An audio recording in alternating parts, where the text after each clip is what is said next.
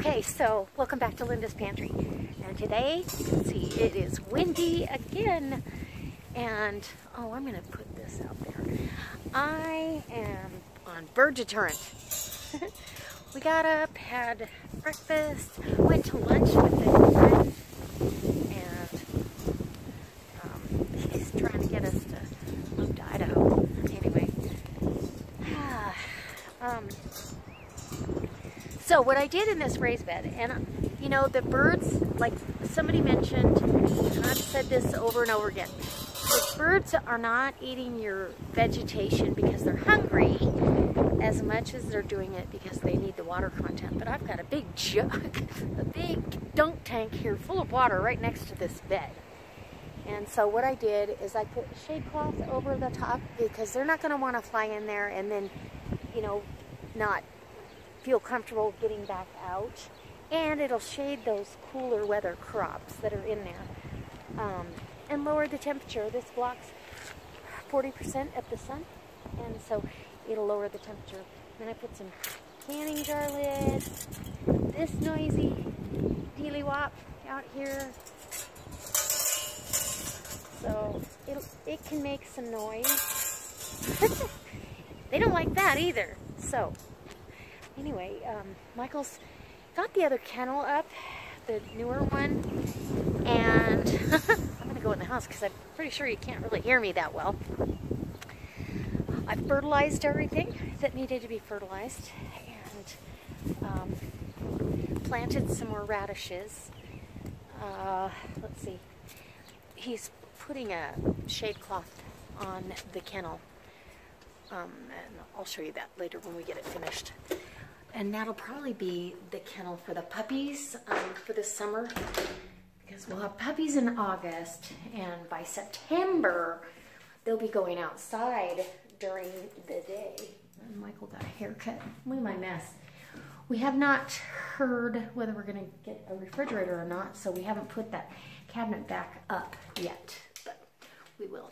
So anyway, let's see. Oh, you know what?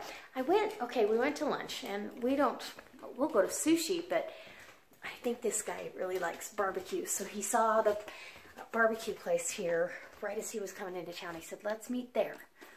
So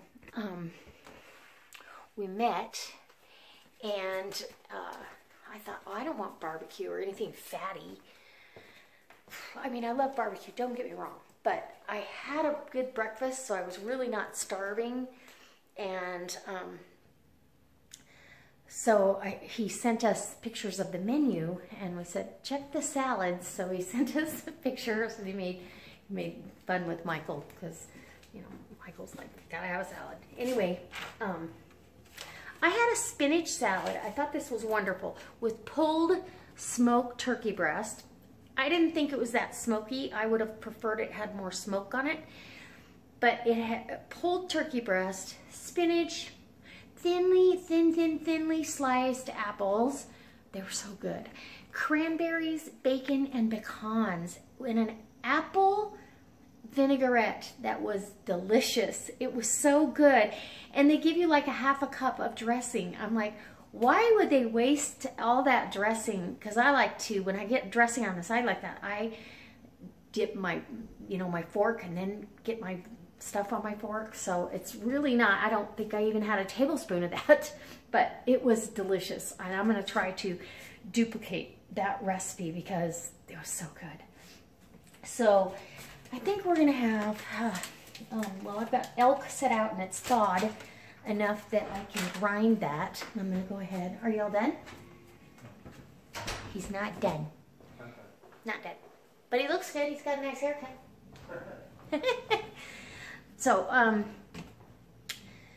think, okay, I'm going to grind the elk up, and I've got a piece of that skirt steak from Zaycon. It's got a little bit of fat in it. I'm going to mix it in with that so we have a little bit of fat content, and it'll still be way less than anything that you could buy. And I think I might make burgers, just saying, but we'll have them animal style, like I think In-N-Out Burger has that burger, and you can just have it with no bun. I think that's what we'll do since we had lobster last night. That was kind of a splurge on the cholesterol end, but and the butter and all that, but oh, so worth it. So today we're eating very clean and very lean. So, and I was proud of Michael. He had a salad too with barbecued chicken, pulled chicken. So I didn't get to taste his chicken. Was your chicken smoky? It was? Because the turkey wasn't at all. Did you ask for smoky chicken? Well, I asked for what was on the menu. Smoky turkey? I asked for what was on the menu. Because we had to order. While we were driving there because he was already there. So anyway. So now our wheels are turning and we're kind of looking projection forward on what we're going to do. Whether we're going to stay here or we're going to try to find a new place. And I mean, just getting ready to sell would be a lot of work. Woo. Anyway, I don't know that I'm up for that. But we'll see. Anyways, and we're going to bring you along. So let me get to grinding some meat here. Okay, so I'm done grinding the elk meat, and that was a package. I mark it if it's like bits and pieces that don't have a lot of sinew, but it's not big enough for a steak or something like that, then I mark it for grind. You can always use it as stew meat, but I was able to whip right through that, and that was about a 2-pound package, plus another almost a pound of the Zaycon skirt steak. And they've got a little bit of fat running through them. You know, they're a flap meat. And so it gave it the perfect amount of fat. So 1 skirt steak to 2 pounds of the elk meat. And I've got a nice, I have enough here for meatloaf, but we're not going to do that. We talked about it. And what I'm going to do with this is I'm going to make smoked elk patties. So I'm going to make nice big, almost like Salisbury steak size patties. Nice big patties that are a ½ pound or better. And then we're going to smoke them on the big green egg, and I'm going to make a delicious mushroom gravy to smother them in at the end. And I think we've got corn on the cob I can do on the green egg. And we'll have a salad from the garden. And I am going to put a little bit of, I'm going to put some shallow waters out there just in case that's the problem. Because whenever I've had water in the garden, the birds leave my stuff alone, but I noticed the robins are taking care of my green beans, which if they take all their leaves off, they're not getting that photosynthesis. So there are places for those robins to drink, though, in the troughs underneath the plants. So, but we'll see. We'll go ahead and put some water out there for them and see if that works. And thanks, guys, for putting all that in the comments, because it not only helps me, it helps everybody else that's reading those comments. So anyhow, this is going to go in the refrigerator for now. I believe I'm going to mince up, I'm going to spice these. I'm going to mince up some garlic, and I've got beautiful, look at this purple garlic. I'm going to mince up some garlic. I'll probably go out and get some herbs out of the garden as well. Get those in there, and we'll put some onion, because I always do a grated onion in my Salisbury steak. And then we'll be ready to grill here in about, oh, I don't know, 2 hours. All right. So, but we're going to let that all get happy together. And, okay, I'll meet you back maybe when I'm grilling. I don't know, there might be something new. You never know. Okay, so I'm getting ready to put this on the big green egg, and this made 2, 4, 6, and 1 little one. But the leftovers, I believe tomorrow I'm going to make pizza, and the leftovers will go on our pizza. Yum. Anyways, I've got mushrooms I'm going to slice up, some more garlic. So what's in here is about a 1/4 to 1/3 of a cup of chopped up fresh parsley, about 4 big cloves of garlic minced through the garlic press, and 1 sweet onion grated on the cheese grater. So it keeps the meat very moist because there's hardly any fat. I've got the big green eggs going out there starting to smoke, so I'm hoping that we're at smoking temperature and I can get these on, but it is super windy. Michael's getting ready to mow because we just looked at the weather report and it's like going to be 53 tomorrow and raining. And we have the grandbabies. Oh, it's going to be an inside day. Anyways, and then we were online looking at properties, and we found this one. It was like, oh my gosh, we could totally do this. And like, we thought it was in Southern Oregon, and when he did the map thing, it wasn't. It was in Michigan. Okay, so I've got my mushrooms prepped, and I have all the radish tops. I bought some radishes, and my girlies love radishes. So I'm gonna go take them out. Michael's mowing, and he's already given them 2 mountains of grass. Now, we don't fertilize or do weed and feed on our grass in the back. And honestly, we have very little weeds. Where we do weed and feed and try to keep it nice in the front, it's full of weeds. Go figure. Oh, and Ragnar's asking to come in. Anyways, I'm gonna go take the girlies this, so excuse the wind, excuse the noise, and we've got our patties smoking on the big green egg. So I'm gonna show you that really quick. And, oh my gosh, okay. So don't get, here we go. We'll turn that down. Love to have music out here. Okay, so we're at 225, which is perfect. 225 to 275. Ooh, looky. Don't they look good? Oh my gosh. I'm so excited about this. So I'm gonna open up a little bit more airflow for them, and the daisy wheel up top a little bit more. And then I'm gonna go take the girlies and let you see. So let me just put you on hold here. Okay, so look at their mountain of grass. And the first thing they did was get up on top of that. Look, that feels good. And they scratch and carry on with that, stealing blades from each other. And I'm gonna go ahead and jump off. See what they do. Oh goodness, there could be some good stuff in here. That's a mushroom. You want a mushroom? I've never given. Oh, they like them.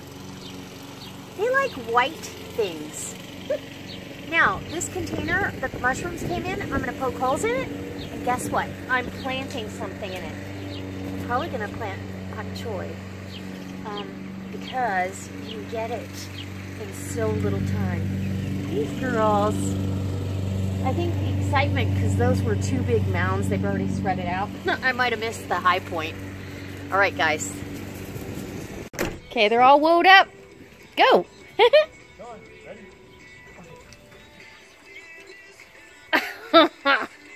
Frizzer do fun.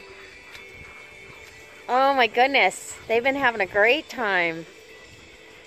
Oh, you're a good left-handed thrower. Jeez, I can't even throw that good, and I am left-handed.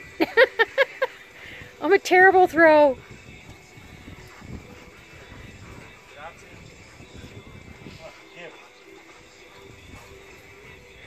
Oh, she's so excited to be out. Playing. Don't let him run into my trees.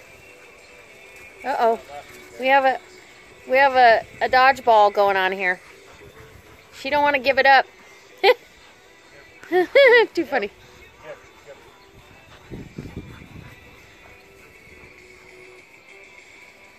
Oh my gosh. They're frizzaholics. Frizzer doos. They love it. And Shotzi ends up with the Frisbee every time. Look at her. Good girl, Shotzi. She said, no, you're not getting my frizz. She's that way with birds, too. I will be the retriever. This is pretty cool. Okay, so we got the egg on here. We're still maintaining a perfect temperature. And check it out. Don't they look good? These are done. My gravy is done. I'm just smoking me up some corn. Oh, put a little char on it. Yum. Okay. Put it over the hottest part here. Yum. It's almost time for dinner. Okay, guys. Okay, guys, so look at that. Okay, so this is Michael's plate. He's got an ear of corn that I smoked.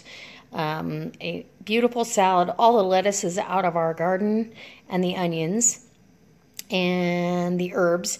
And then I did the elk smoked elk patties smothered in a mushroom with fresh parsley and garlic gravy. And he said it is phenomenal. So he said start with one, but I'm pretty sure I'm going to have two. So guys, I hope that you come back, subscribe, and we will see you tomorrow. And if you want to know how to make this recipe in detail, go ahead and leave me a comment, and maybe I'll make it for you, because it's a great elk camp recipe. Bye guys. Join me on Instagram and Facebook. Is it worth it? Was it worth waiting for? Oh yeah. I'm gonna need one more of these. Okay. No problem. Good stuff. Good way to use the elk. For sure. Okay. You heard it from him. Say bye.